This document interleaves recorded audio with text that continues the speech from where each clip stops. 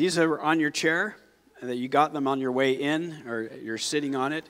I hope that you did this last week. Last week was on consecration, and we have the video that goes along with it. And as we did this, it's really strange for me to sit down and go through the stuff that we have prepared, and then to actually sit down and watch a video of me talking is weird.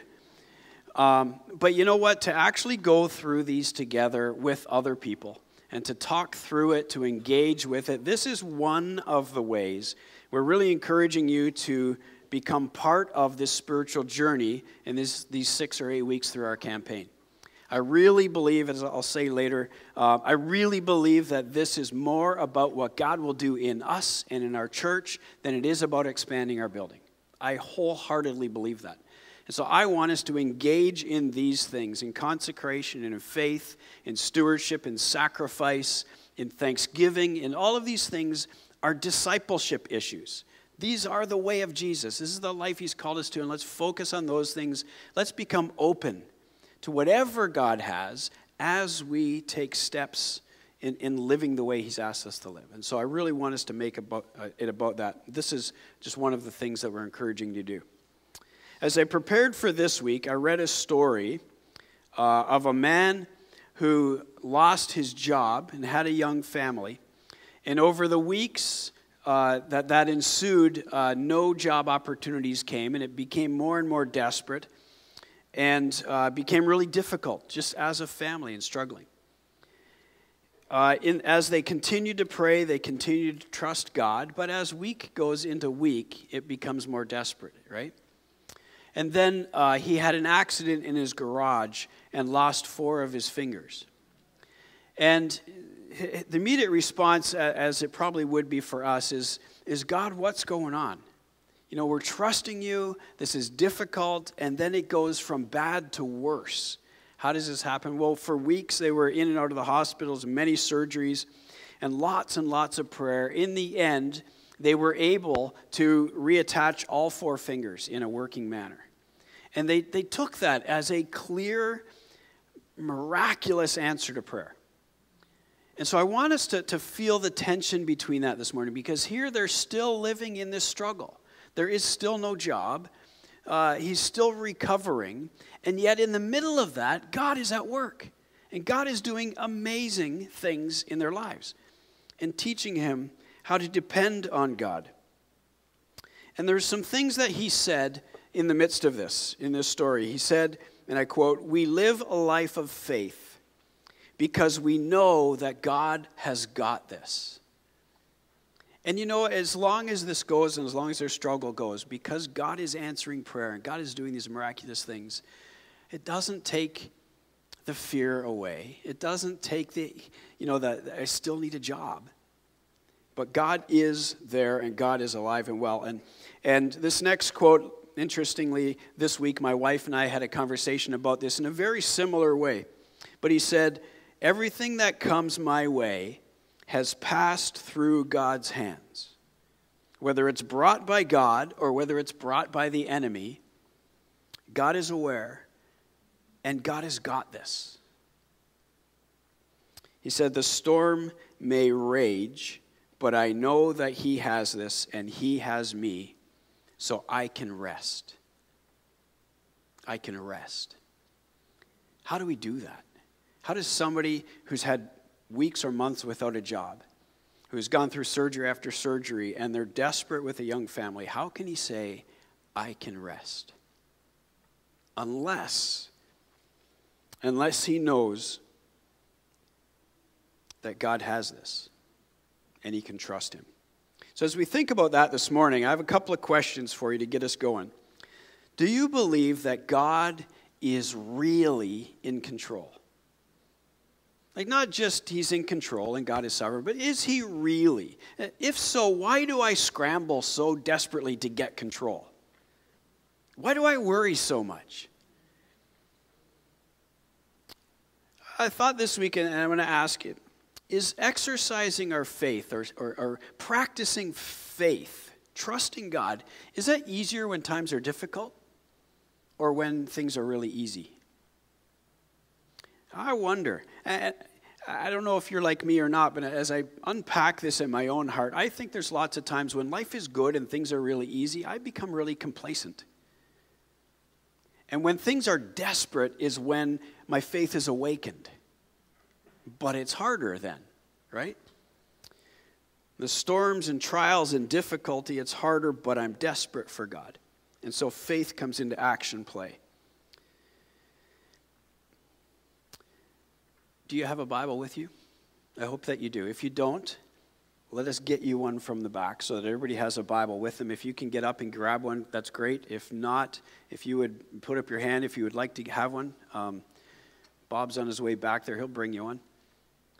The other thing is, while we're doing that, if you are a kid here with us, we have some here as guests. Awesome. We're glad you're here. Unfortunately, our children's ministry is at the 9 o'clock hour, but there are some baskets with coloring and those kind of things for you. Some of you have got them already. I saw that.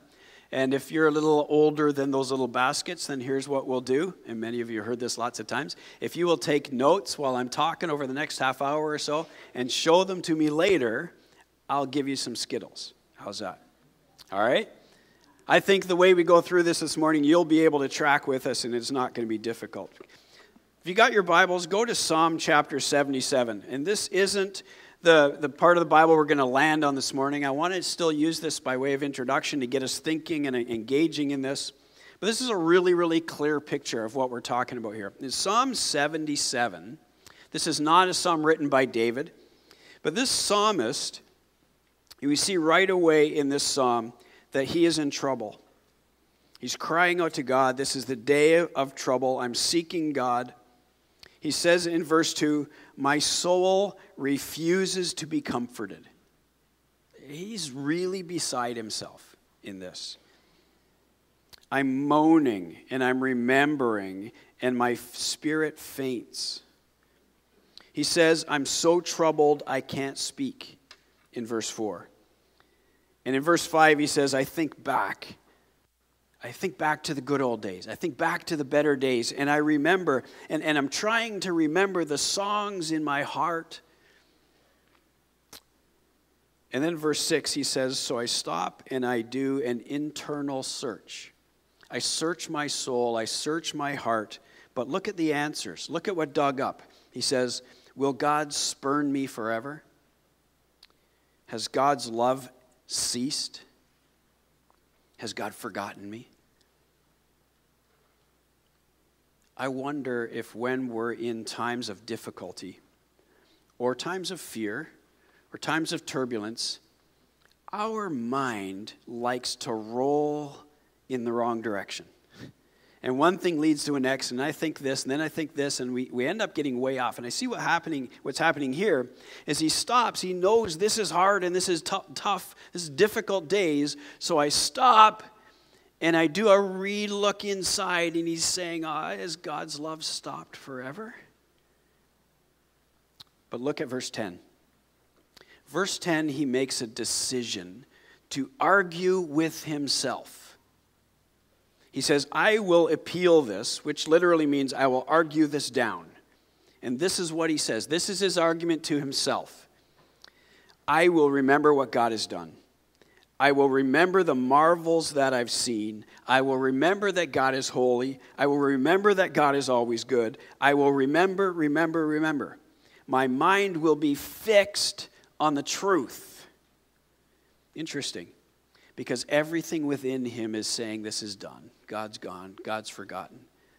But he says, I will stop and I will argue. I will determine in my mind to set my mind on truth.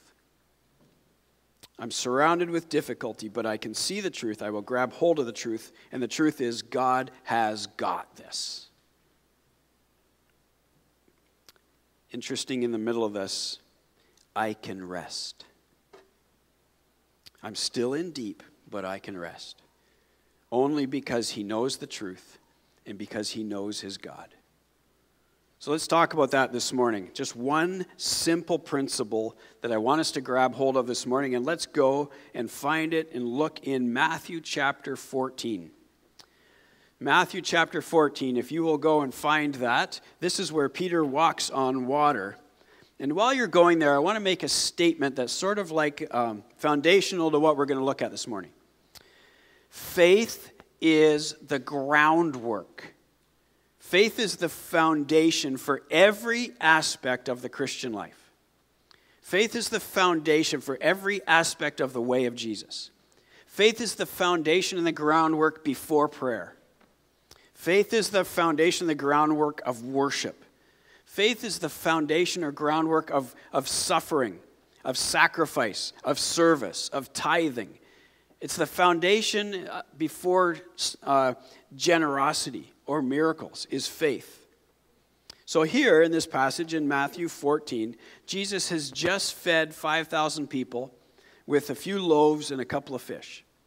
For his disciples, best day ever, right? As they dispersed this and then collected the baskets of leftovers, phenomenal day. And then we join this chapter in verse 22. Immediately, he made the disciples get in the boat and go before him to the other side while he dismissed the crowds. And after he had dismissed the crowds, he went up on the mountain by himself to pray. When evening came, he was there alone. But the boat, by this time, was a long way from land, beaten by the waves, for the wind was against them. And on the fourth watch of the night, he came to them, walking on the sea.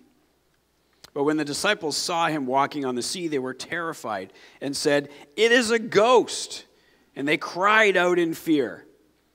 But immediately, Jesus spoke to them, saying, "Take heart, it's me, don't be afraid."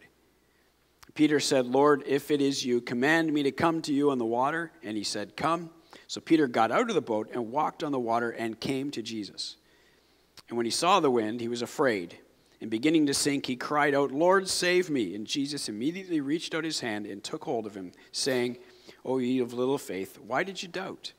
And when they got into the boat, the wind ceased. And those in the boat worshipped him, saying, "Truly you are the Son of God." A couple of things that I see here. As we look at this scenario, it's the fourth watch. And in the Roman world, there were 4 watches overnight. And by time, this would have been somewhere between 3 and 6 in the morning. So they've been pushing against this wind in this storm and these waves all night long. And it's the deepest part of the night now. It's the deepest part of the night. They are absolutely exhausted. After the best day ever, it now is the worst night ever. And to compound things, they're struggling, moving this, traveling on at night, not even during the day. And then if it can't get any worse, there's a ghost. And they're freaking out. It says they're screaming out, right? They're frantic. This is, in a sense, where it connects back to Psalm 77 for me. What's the situation here? I am surrounded with trouble and fear.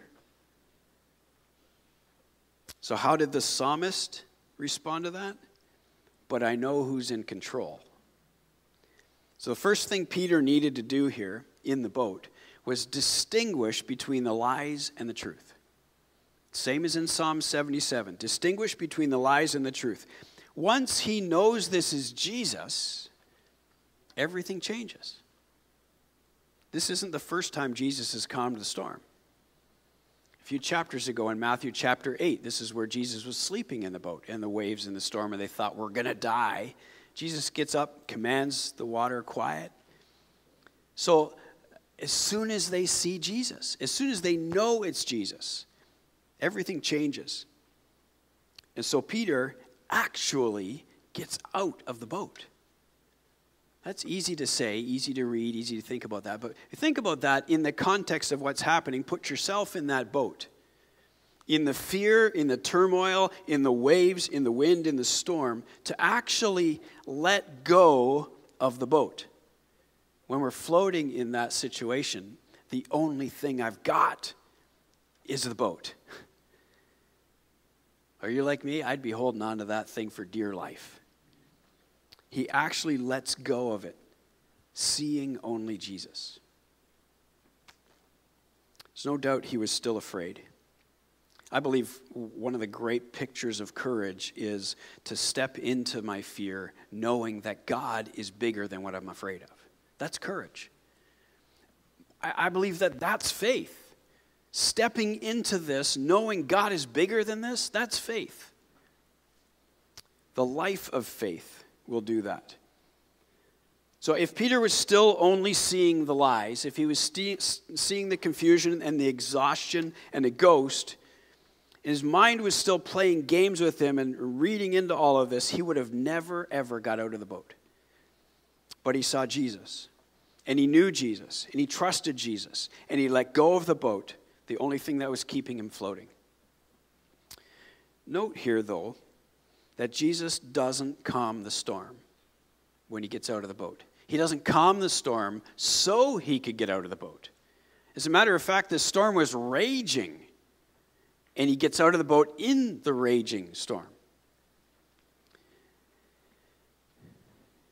I don't know. I kind of always wish that when I see Jesus, the storm's over. Right? That we pray that the storm would be over. But actually what Jesus calls Peter here to is get out, step out, let go of the boat in the middle of the storm. So Peter's out there, he's standing on the water in verse 30. Maybe there's a crack of thunder and lightning, and then a huge wave comes and hits him behind the knees, and it topples him a little bit, and instantly he's distracted. His focus was on Jesus, but now he's distracted, and the fear and the lies pop up again, and he starts to go under. I think the second thing here that Peter needs to do is see past the distractions. There's huge waves. The boat is my security. And it's way back there. The wind and the lightning and the thunder and the darkness. And you know what? Often I think we take this passage and we concentrate on or we zero in on the fact that Peter doubted. And Jesus says, you have little faith. And he sunk. The truth is, he got out of the boat, right? And the truth is, here's the good part. Even when he was distracted and started to go under, Jesus has got this. Jesus was right there and picked him up. The last thing I see here is Peter needed to take action. He needed to step beyond his doubt. Despite his fear, despite the situation, he had to actually do what Jesus asked. Can you list the things that were doubtful here? What would Peter have doubted? What was going through Peter's mind? His mind, not he didn't have minds. What are the straightforward, logical, normal, scientific, proven, tested, experienced things about water? If you're focused on that, you're not getting out of the boat. Because this goes against everything that he has ever learned and experienced. Get out of the boat. Right here, in this room, nobody's physically holding onto a boat. But I think it's safe to say that we all are holding tightly to some things that are our security. They're the only thing keeping me afloat. What would it look like to let go of that and to walk in faith? So out of these three things here, which one do you see would be the most critical? One of these holds up the other two. One of these comes before the other two. If we could learn to distinguish the truth from the lies, then I think we have a little bit of ability now to push past the distractions. Once we see the lies and the truth, then we can actually step into it. And this is what I saw back in Psalm 77. I am surrounded by everything bad. God has disappeared. God has forgotten me. His love has stopped. He's spurning me and will forever. Lie, lie, lie, lie, lie. Count them. And when we look at it like this, it's out of our obvious. But boy, when we're wrapped up in a situation, those lies come. And they're all we can dwell on and we can't call them out as lies. That's a whole different thing. The starting point for all of this is distinguishing truth from lies. The key one for Peter? It's a ghost. It's not a ghost, it's Jesus. That changed everything. In Mark Buchanan's book, Hidden from Plain Sight, he says this: faith's value is rooted in the soundness and worthiness of its object. Faith's value is rooted in the soundness and worthiness of its object. Every time I go to the bank and put money in, I'm exercising or practicing faith that the bank is secure. But the more I do it, every time we do it and nothing bad happens, I gain more trust, right? I gain more confidence in it. I remember the first time I went ice fishing. And it was a cold day. We were in Alberta, and we were on Ghost Lake. I remember the day, and I'm in my friend's truck. And we go out there, and he drives down the ramp and right out onto the ice. And I am freaking out. We drove out into the middle of this lake, and we're in his truck. The ice was capable of holding up the truck because it was almost 4 feet thick. That didn't matter to me. We're on the ice. But here's my point. It absolutely was strong enough. It absolutely was. The object of the faith there was the ice, and it was worthy. So Peter here lived alongside Jesus. He saw Jesus prove himself over and over and over and over, and he gained every day more confidence, more trust, deeper faith, that he could come to the place where he could do whatever Jesus asked.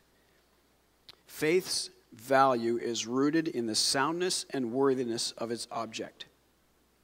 The soundness of the ice on that lake? Yes, there's risk. But the truth was, it's worthy. The soundness of the security of my bank? Yes, there's risk. But the truth is, it's worthy. The soundness in the person and power of Jesus is worthy. Go to Hebrews chapter 6 quickly. I won't stay here for long, or chapter 11, sorry. I mean, how could you talk about faith without looking at Hebrews chapter 11? From beginning to end, this is one person after another who stepped out in faith, and great examples of faith. But I don't want to look at the obvious things here. I want to find something in the middle of it that's a little bit more obscure, something I'm not even sure that I grasped until this week as I was studying. Look at verse 6 in chapter 11. It says, without faith, it's impossible to please him. Now, I've heard that, preached that, talked about that. It's the next part of the verse I want to look at. For whoever would draw near to God must believe that he exists and that he rewards those who seek him. This is the key here. If I'm going to draw close to God, I have to first believe he exists. This is not I believe God is there. This word here exists. In the original Greek, this actually just says you have to believe God is. That's a weighted statement. God is. Because God is sovereign. God is in control. God is God. And in order to draw close to him, we have to believe that God is God of everything. And he is God of me, and he has got this. I think the number one lie keeping us from experiencing a life of faith, number one lie keeping us maybe from praying or from generosity or from sharing our faith, is actually just simply what we believe about God. God is worthy of our trust. Do I question the soundness and the worthiness of faith in Jesus? So how did Peter get to the place where he actually believed enough to get out of the boat? In Matthew 14, we see they're in the storm and he gets out of the boat. If we rewind back to Matthew chapter 8, just a few chapters back, we have another situation where they're in the boat, they're in a storm, and this time Jesus is with them and he's sleeping in the boat. And in this raging storm, they are at freak out stage because it says, we are going to die. Jesus wakes up and calms the storm. And if you can see there, if you're there, the result in the hearts and minds of the disciples in chapter 8, when he calms the storm, is, what kind of man is this? Okay, think about that for a second. Now go back to chapter 14. As Jesus comes walking on the water and he gets in the boat and the water's calm and this whole thing with Peter and everything's done, Jesus calms the storm and their response is completely different. This time he says, "You are the Son of God." There's a big leap there. And I think what we need to do is we need to move from seeing Jesus as a great man or a good teacher or a miracle worker and move towards seeing him as God, as the Son of God, as Lord, as Creator, as sovereign, as completely in control. It's when we get that, when we sort that out, when we believe that, we can actually step into faith. It's not a ghost in the mist on the lake when I'm scared and exhausted. He's not just a great man or a great teacher. He is God himself, and he holds the universe in the palm of his hands. So when God asks you, or when trouble comes, or when we're afraid, or when I don't know where my next meal is going to come from, or when God nudges me out of my comfort zone to go or to give or to talk or to do, to go back to the point in Psalm 77, I will argue with myself and remember God is. Let me look at one more thing and pull this together, just a couple more minutes, because there's something in all of this that I see so consistently, and I see consistently in my own life, that often the way of following Jesus goes against my normal way of thinking. Does that make sense? I mean, we see Jesus says, love your enemies. Bless those who persecute you. Someone asks you for your jacket, give them your shirt too. These are just they're against the way we are, right? And our normal way of thinking. But maybe even more than that, following the way of Jesus often stands in the way of my better judgment, of my logic, my understanding, my experience, my brains, my best calculations. Often the way of Jesus is in opposition to that. Just ask Noah. God says, build an ark. A what? Read that story. In that context, in the world of that day, that was absolutely absurd. Or to come to Abraham and say, collect your stuff and your family and go. I'll show you where as you get there. Or to Moses, go back to Egypt. Pardon me? And talk about going against my better judgment, right? To Joshua, great military leader commanding the armies of his country, God says, yeah, just get everybody, kids too, and walk around the city for a week. It goes against our logic. It goes against our better judgment and our understanding and our experience. How about Gideon? No, you've got too many men.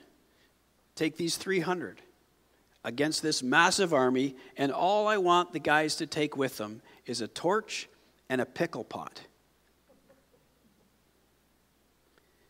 Do you ever struggle with decisions when my understanding and my experience and using my brain is opposite to what God is saying? Turn over to Proverbs chapter 3. Last time I'll make you do your finger work this morning. Proverbs chapter 3. I know this verse is very familiar to many of you. Proverbs chapter 3, verses 4 and 5. Trust in the Lord with all your heart. Do not lean on your own understanding, but in all your ways acknowledge him, and he will make your paths straight. What is that verse really saying? That once I embrace who God really is, I can trust him above my experience and my understanding and my knowledge and my learning. This tells me to trust him first, not my smarts, Not my calculations, not my understanding. Note, this does not say, don't use your brain. It doesn't say, don't use your experience and your understanding. But it says, act on what you know is true. Use your head. You know God has got this. Act on that. So what do I do when my logic and my understanding says stop, and I know Jesus is saying go? Which comes first? When you're making a decision, and we've got this grid of things that our decision passes through, what comes first? If you're like me, I think most of us, very naturally, my logic and my experience and my understanding comes first. Or does Jesus? Which is the dominant factor in your decision process? I think our tendency is when waters get rough, we scramble. We try to regain control. We start to freak out. Then we're screaming. But Jesus is right there. Should I be alarmed? Well, maybe if Jesus was alarmed, then there's reason to be alarmed. But he's got this. So when God nudges you, and you know it, do we start with our skills and our brains and our understanding? Do we scramble for control or safety or familiar territory? Or do we chase after Jesus as a last resort? Or sometimes maybe we chase after Jesus and we trust in him, but we put a time limit on it. Okay, for the next 3 days, God will, but after that, right? I think we trust in our skills and our smarts way too much, but when we do, we are doubting Jesus. Move from seeing him as a great man towards seeing him as the only one who can. Trust him, know him, follow him, walk in the way of Jesus. So, in what way might God be asking us to get out of the boat today? Instead of holding desperately onto the boat, the only thing that's keeping my head above water, instead of holding desperately, how about holding on to the truth of our Savior? Can you trust him with your life? This is faith. Step into it. Let me give you 2 examples very quickly. We're in the building campaign right now.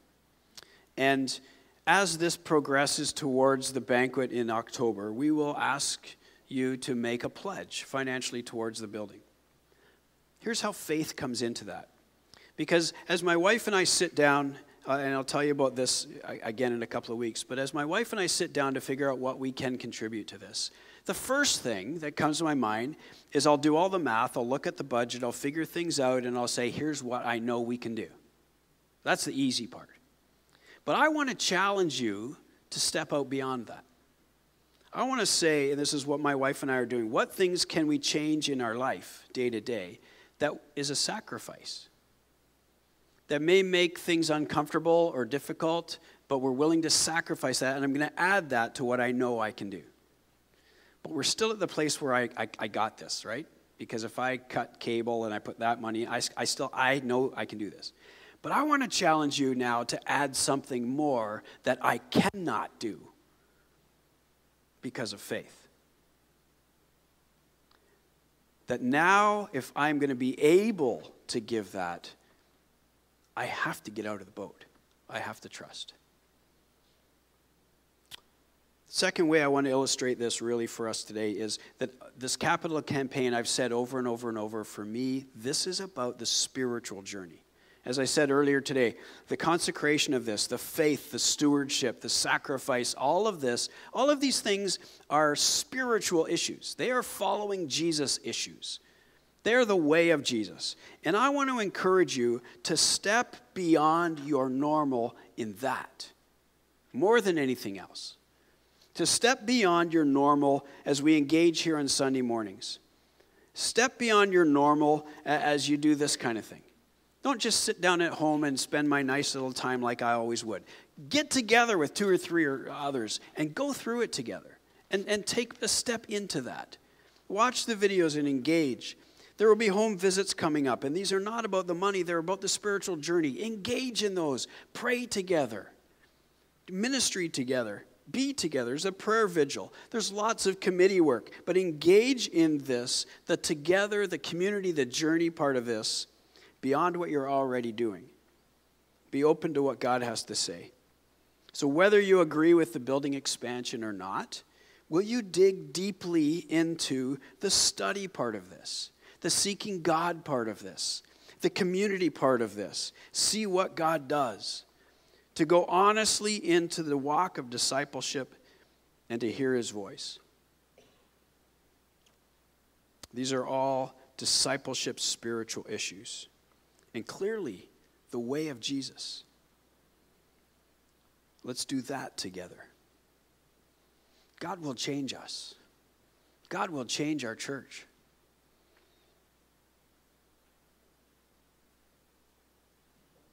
You know the song, "'Tis So Sweet to Trust in Jesus"? Why? Because he's proved it over and over, right? That's what I'm talking about this morning. So when we're struggling to make those decisions, when we're struggling with faith, when God is asking us to step into the unknown a little bit, he has proved it over and over and over. On Christ, the solid rock, I stand. All other ground is sinking sand. As in that boat, there is unsafety. In the arms of Jesus, there is safety. Let's live our lives that way. Step out in faith regardless of what's going on around you. Can you trust him with your life? Let's pray together. Lord Jesus, you have proved it over and over and over. In many of our lives, we have seen your work firsthand. God, would you bring those things quickly to mind? God, may we have the ability to step into the unknown as long as we know that you are calling us there. We want to hear your voice clearly. We want to know your voice. We want to respond with action, even if it's outside my normal, even if it's outside my comfort zone, even if it's outside my logical thinking. May we listen to your voice and do what you say. God, I'm assuming that most of these folks here today, like me, need a lot of help with that. We are desperate for you. Thank you that even in the middle of the waves, you had Peter. When he got distracted and he fell and he got his eyes off of you and he sunk, boy, we do that all the time. You were there to grab him. You've got this. Teach us day after day after day to have more confidence in who you are, to trust you more, to live the life of faith. This is the way of Jesus. Maybe, God, even let us live with a little reckless abandon for the sake of your kingdom. And we wait eagerly with great anticipation to see what you're going to do. Amen.